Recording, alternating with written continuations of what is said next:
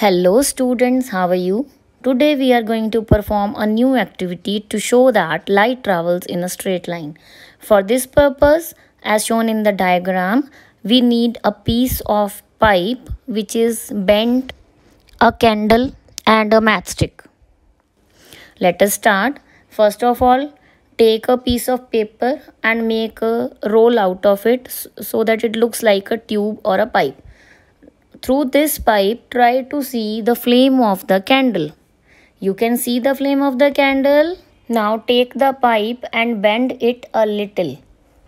Now try to look at the flame of the candle through this bent pipe. What you will observe that you are not able to see the flame of the candle.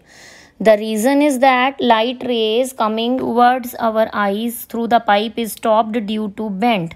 So, we can conclude that light travels along a straight line. Thanks for watching.